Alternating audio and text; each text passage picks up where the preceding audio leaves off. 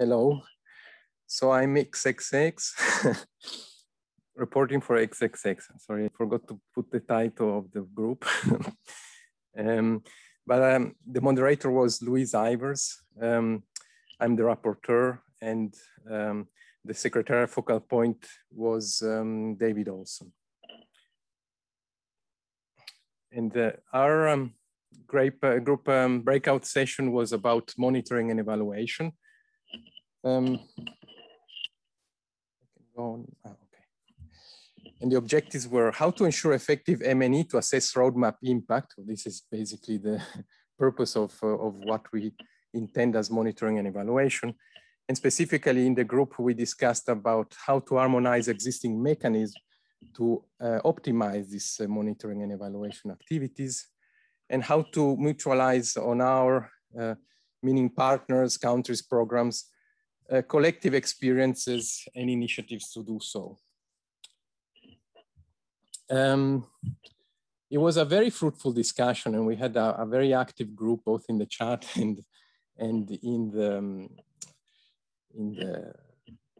voice in the comments, and very, very well moderated by Louise. And I tried to summarize what we discussed in this slide.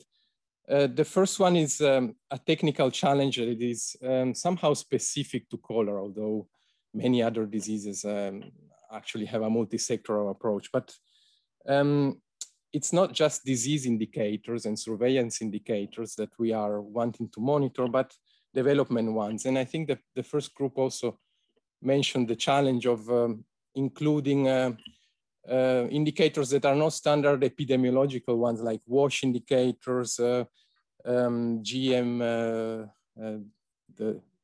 that one, and SDGs indicators and so on. So that's it's a big challenge that we try to discuss and address in the recommendations.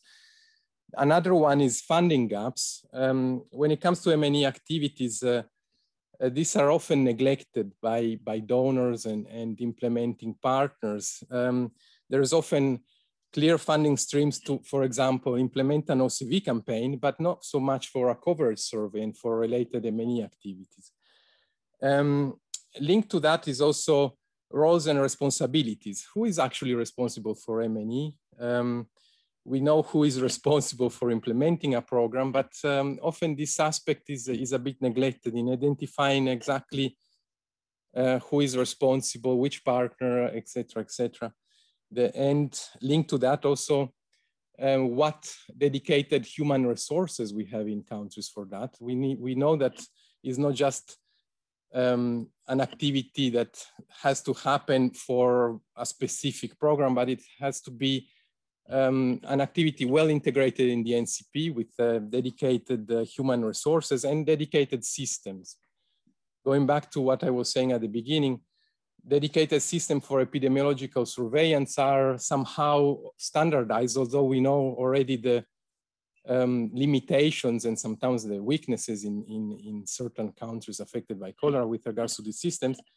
The other systems in terms of monitoring WASH and other aspects are even more so neglected often by the NCPs. So we need dedicated systems. And then one is also the lack of guidance. The GTFCC has provided a framework. There are 16 core indicators, but there is obviously a need to have clear guidance on how these 16 indicators should be monitored specifically. Which brings me to the recommendations. The first one is really clarify the objectives of M&E. We discussed extensively about this dualism between M&E activity that is helpful for the country, and this we all think and we all agree that this is the primarily the objective of the M&E activities, to assess progress and impact. So they should be useful for the country. But then we are all sitting here very removed from the countries at a global level, and we have to recognize that this is also important for the GTFCC and the global community to establish a global dossier of evidence and demonstrate the progress towards the roadmap.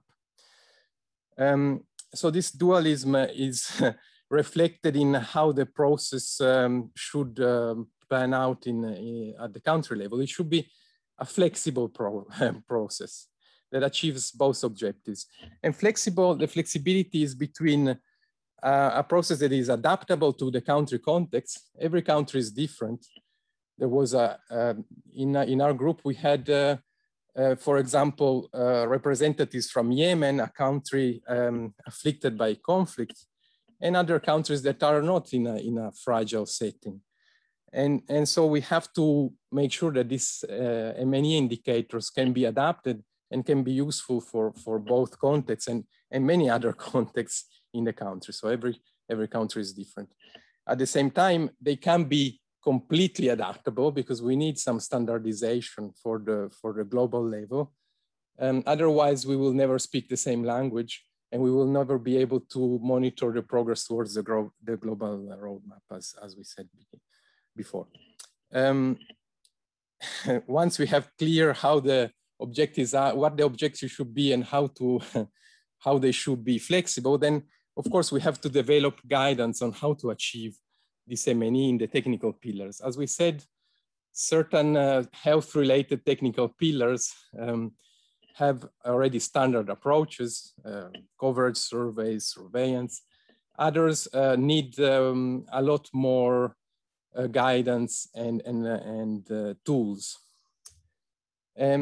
Also at the planning stage, it's not just about giving a global guidance, but this guidance should be then translated in the M&E, in the M&E chapter, let's say, of the NCP. So we should ensure at this planning stage that there is an M&E framework from the beginning, describing implementing partners, roles and responsibilities, and resources required. I think I was very happy to see that Group 1 had very similar recommendations as well about this. And ensure that with this toolbox of guidance and people, we also, as GTFCC, as the newly created CSP, we provide support to the countries to implement, so technical support and of course, financial support to conduct these activities. And I think that's the last point. Thank you.